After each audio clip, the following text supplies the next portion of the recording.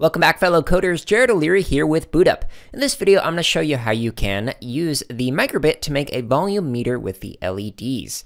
So a volume meter will show how loud something is. So if something is really quiet, then it's going to show a very low volume. And if something is louder, it's going to raise up and then it goes back down again. So that's what we're actually going to do with the microbit. So first thing I want to do is I want to pick my event. And I'm doing this, by the way, all on the stage. You actually don't need a sprite to do this. Let me zoom in a little bit. Although I'm going to have to zoom out in a minute. Okay, so green flag. When we click, we're going to forever do something. What we're going to forever do is we're going to use a bunch of these if-else blocks. And we're going to see if our loudness, this thing, is greater than a number. And we'll start with 80, a high number. If our microphone is pretty loud like this, so it's like greater than 80, then we want to display on our screen that it's full. So we're going to use this thing and make it full. Okay, but if it's not very loud, we want to make it a little bit lower. So we can do that. Right click, duplicate this, and say if it's greater than 70, then we'll make it a little bit smaller. And so then we just keep repeating this for each number. So like going by tens. Cool. And let me zoom out. So I'm going to keep repeating this.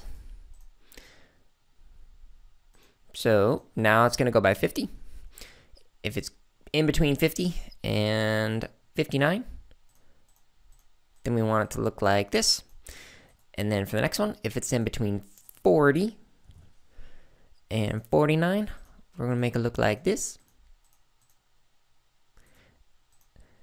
And so I keep repeating this until it gets all the way down. Okay, so like that. 30 and 20. If it's 20, we're only going to show 1 right here.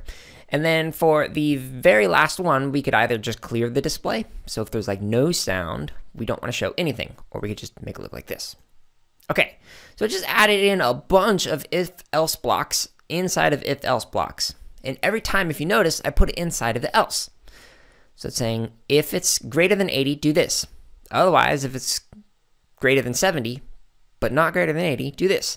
And it just keeps repeating this for each one of these. Otherwise, if it's not greater than 20, it's going to show nothing. Okay, so let's actually see what this looks like and test it out on our microbit. All right, so the code is running right now, and you can see that it is changing with my voice. So if I get quieter, then it goes lower. And if I get louder, it starts to get louder. Isn't that cool? So loud sounds make it get big. And smaller sounds make it stay small. Oops, not picking up. Up, there we go. Up. I'm having too much fun with this.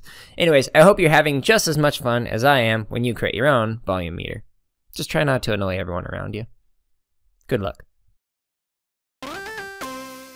Hey everyone, if you're watching this on YouTube, go ahead and like, comment, and subscribe. If you're not watching us on YouTube, you can find us on that platform as well as other social media outlets by searching for BootUp PD. And if you're looking for more free lessons, projects, and resources for teachers and students, visit us at bootuppd.org, where you can also learn about our high-quality professional development.